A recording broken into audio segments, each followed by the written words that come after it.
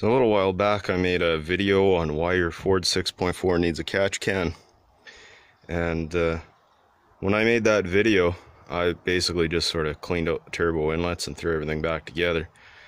Well, she's been throwing some codes lately and I've just figured out why, and it's got something to do with why you need a catch can. So this right here is your map sensor, and it's not supposed to look like that. So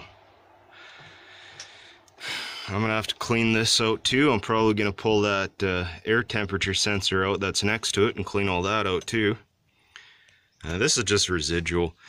The catch can is doing its job for what I can tell. I mean, let's see if you can see inside there. Like, it's actually pretty dry.